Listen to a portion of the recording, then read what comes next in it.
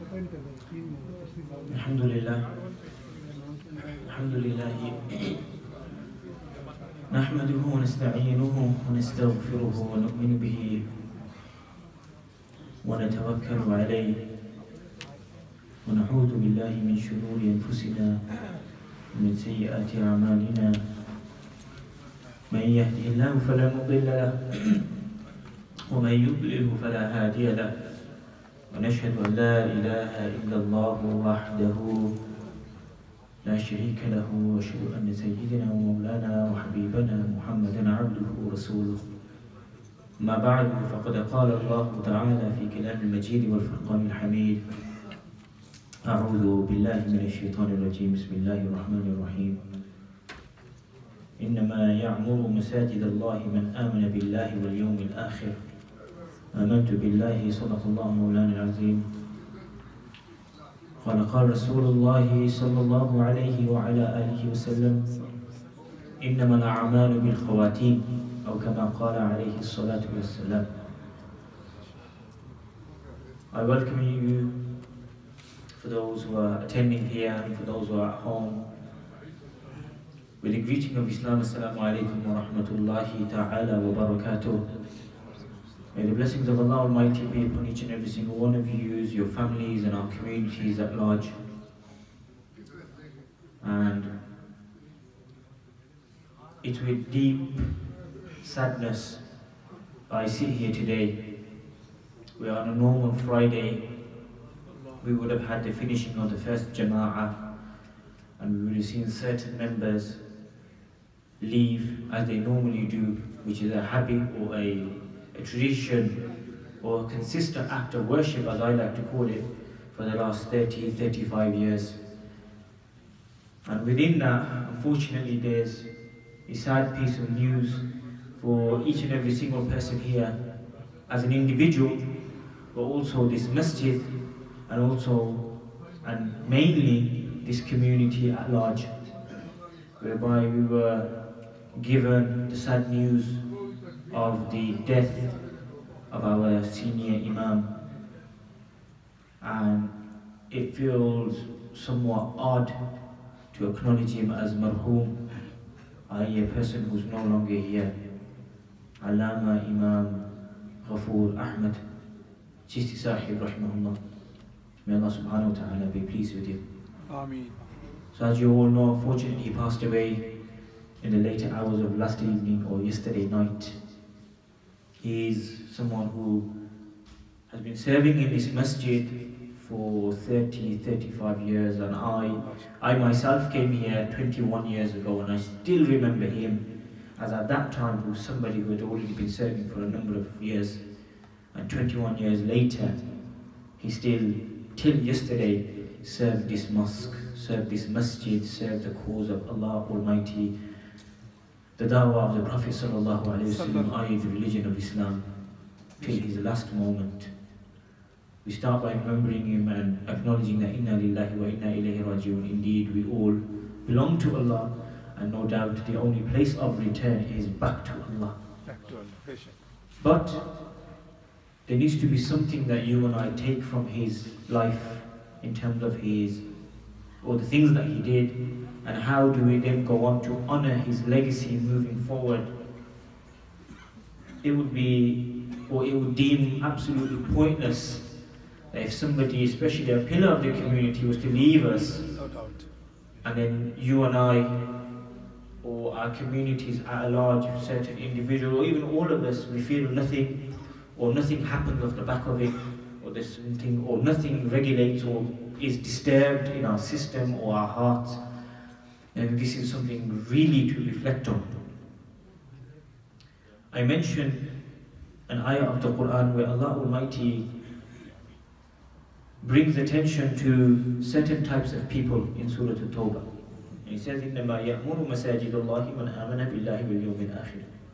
And in short, the explanation of this ayah of the Quran is that those people who build or who have connection or who move forward the cause of the mosque, i.e. the house of Allah, are surely or can only be the people of piety, i.e. taqwa, the people of Islam, the people of charity, basically the people who are chosen.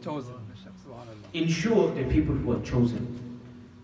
And we can look across the board and we can find so many people who have already passed away, whether that's within our families or the people that we know within our communities. And you'll find that some don't fit into this category at all. Allah subhanahu wa ta'ala be pleased with them also. Ameen. Then we find some that somewhat fit into the category. They come in and out. They're here sometimes, a bit of both. The 50-50s, as I call them. And Allah subhanahu wa ta'ala be pleased with them also. But very few, and this is the point that I'm trying to make, very few, 1 in a million as they say, would you find that somebody is 110% connected to the cause of the house of Allah Almighty. And no doubt this was our Imam, Alama Chisti Sahib. Allah subhanahu wa ta'ala give him the highest status in Jannah. Ameen, ameen. And then I went to mention a hadith of the Prophet sallallahu alaihi wasallam, where he talks about the a'mal, i.e. the actions, the acts of worship. And there's different categories and there's different conditions in terms of acceptance of these various types of worship. And the theme of this particular narration is when the Prophet ﷺ was bringing attention to how do we identify if a person or if an a'mal or if a certain situation or a story, how do we know that the overall was good? You know, in life, we have good moments, we have bad moments, we have ups, we have downs. But to generalize at the end, to give a final verdict, what's the shortcut? What's this one golden rule that we can take to determine whether a person or a particular example was good or bad? And the Prophet of Allah ﷺ says, إِنَّمَا الْأَعْمَالُ بِالْخَوَاتِينَ, that the actions look at the ending. And this is something that resonates in today's life as well. You have somebody who does something, or somebody who does good acts, good acts, good acts.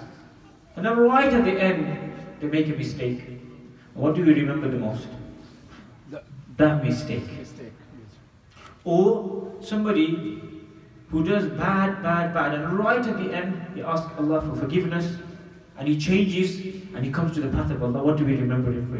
What do we remember him for? That final moment. Because you know what we say, the brother changed, mashallah, he came to the deen, he started to read namaz. So we look at the ending of a person's life, and let me remind you of his ending. And sometimes we hear stories that such and such told me, this person told me, and I heard from so and so and so and so. I was due to meet Chisti Sahib today at 9 o'clock in the morning. Myself.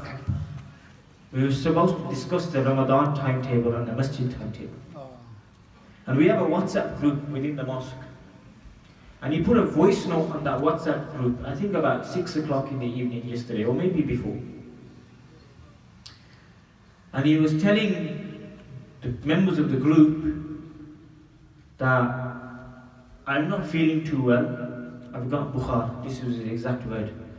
That I've got fever, and I don't think I'll be able to make it for Asr and Maghrib or Maghrib and Isha. Two of the salahs. And the first worry on his mind was, who's going to lead the Jama'ah in the house of Allah? And he allocated somebody to take forward the Jama'ah. And he said, I will try my best to make it back for Fajr. He went to sleep at 9 o'clock with the intention, and remember what I said about the Prophet ﷺ alluding to the final portion of one's action, with the intention to wake up at 10 o'clock so he can make the dhikr adhkar and he can read salah, because yesterday night, as we know, was the 15th night of Shaban. So this was his ending, worried about the house of Allah. Intention, read salah, please Allah. Stay awake for the night so I can talk to Allah. All his ending was good. And we all know from here, every single person knows how many years he has served this community. You know, there's a saying, there's an analogy, every fiber of the carpet in these halls will smell his fragrance. Because I promise you, he may have walked in every single musalla, he probably has made sujood on every single musalla in this masjid. Even the library will remember him. This was a man of Allah. And I finally finish with this. That, you know, we hear that on the Day of Judgment, it's going to be a harsh event for those who are not successful.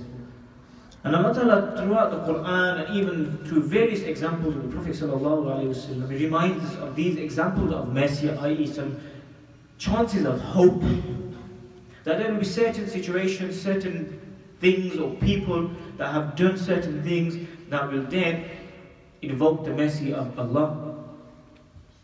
And one of the things that I remember that comes to my mind is that Allah subhanahu wa ta'ala says amongst the people, or amongst the people on the Day of Judgment, when the sun will be brought closest to one's head, some say an arm span, some say a hand span, but very close, and everybody will be in a state of disturbance, a state of fear. This is you and I, we will be the same.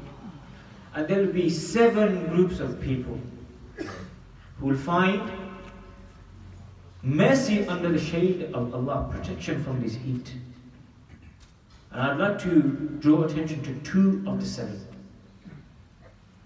One of them was that young person who spent his youth in the remembrance and the worship being connected with the cause of Allah Almighty. This man came to this country young. He served as a young Imam. And then he went on and he went on and he went on and he saw elderly age and he was still an Imam, somebody who served, connected to the house of Allah, connected to the cause, the deen of Allah Almighty and the Prophet ﷺ. And then the final and most important one, which directly alludes to him and people like him, may Allah subhanahu wa ta'ala be pleased with them, is that person who used to have this disturbance in his heart, who used to have this fikr, who used to have this worry, who used to have this focus on what? The house of Allah. I.e. that person who was connected with the mosque. Who was the person who was bothered about the struggles, the challenges, the successes, the learning curves of the masjid. Why? Because it's the house of Allah. And he was both. And the message that I leave every single person here with today is the fact that he's gone now. But what do you and I do? Remember I said at the beginning, it's pointless if you sit here, talk about him and take nothing back. Today we'll be left a gap in the legacy or in our community from the passing of one single magnificent soul.